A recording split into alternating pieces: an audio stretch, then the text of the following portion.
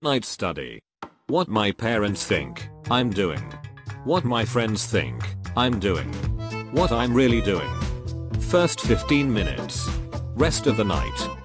When the whole class is fighting over whether the answer is 27 or 28, but you got 278.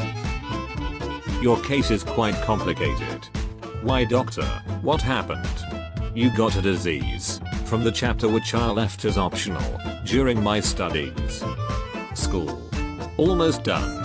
High school. Almost. College. Oh yes. Life. Oh shit. When I accidentally solve a math problem. Knowledge is power. I will top this year. I think I'm genius. I can solve more. Write at least 200 words. 16-year-old me. 10-year-old me.